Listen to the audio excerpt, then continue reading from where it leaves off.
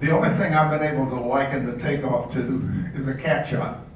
It's pretty similar to a cat shot. You've got that much punch coming off the pad. The old Apollo missions and all that kind of stuff, they kind of lumbered off the pad, not the space shuttle. It got up and moved. And it's loud. And there's lots of shaking going on. I've likened it to I used to drive my old pickup down a washboard country road. You're kind of going like this. It's kind of like if you've got some light attack here, it's like you're doing a low level in turbulence. You're bouncing quite a bit. You can read all the instruments and your checklist, etc. And you can do your job, but there's a lot of bouncing going on.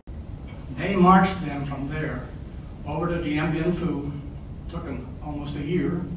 Then they marched them from there to Hanoi. Chip could not lay sleeping down because they had buried both of them standing up at Dien Bien Phu for about 3 days.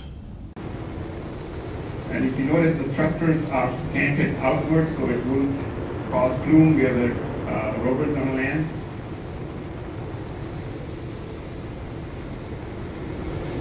How fast is this descending? It's only a couple of miles per hour, and then of course it slows down even further.